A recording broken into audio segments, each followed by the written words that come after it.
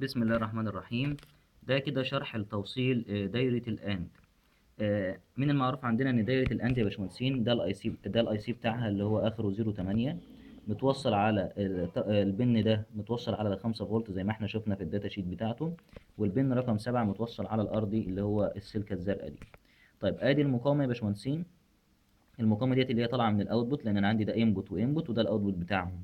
طب ادي الانبوت الاولاني جاي من السويتش الاول، وادي الانبوت التاني جاي من السويتش التاني، وبعد كده الاوتبوت طالع على ليد علشان لما اشغل اشوف الليد منور ولا طافي. خلاص كده، فده كده بالنسبه لايه؟ بالنسبه للتوصيل. بالنسبه لدايره السويتش زي ما هي قدامك كده يا باشمهندس واضحه. الطرف الاول للسويتش على الخمسة، الطرف الاول للمقاومه على الارضي، الطرف التاني للسويتش وللمقاومه متوصلين مع بعض ورايحين ايه؟ كانبوت لدايره الاند. كذلك الكلام بالنسبه لدايره السويتش التانيين، وده كما سبق وتم شرحه في الجزء النظري. ده كده بالنسبه لتوصيله الهاردوير.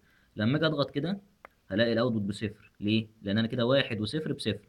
طيب واحد وصفر بصفر، طب صفر وصفر على الوضع اللي قدامي ده كده برضه بصفر. امتى بقى يا باشمهندسين الليد ينور؟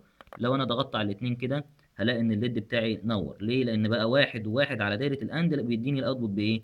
بواحد. وطبعا ما ننساش ان احنا عندنا دايره باور سبلاي بتديني 5 فولت للدايره كلها.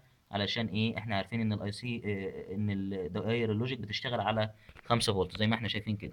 فبالتالي انا لما اكون ضاغط واحد وواحد على دايره الاند هيديني ايه؟ هيديني واحد اللي هو الليد ده زي ما احنا شايفين كده يا باشمهندسين. طبعا لو دايره اور هتبقى نفس التوصيله بالظبط، مفيش فيها فرق نهائي. لو دايره اكس اور هتبقى نفس التوصيله بالظبط، مفيش فيها فرق خالص يا باشمهندسين. الفرق في ايه؟ في الاوتبوت. دايره الاور لو انا ضغط كده على سويتش واحد منهم هتلاقي ان الليد نور. دايره الاكس اور احنا عارفين الايه؟ جدول التحقيق بتاعه. فبالنسبه للتوصيله انت بتشيل الاي سي اللي هنا وتركب الايه التاني وتجرب، تشيل الاي سي وتركب التالت وتجرب، وهكذا يا باشمهندسين. ده بالنسبه لايه؟ بالنسبه لتوصيله الهاردوير. اتمنى ان يكون الجزء ده مفهوم عشان الناس تقدر تنفذ المطلوب منها. وشكرا.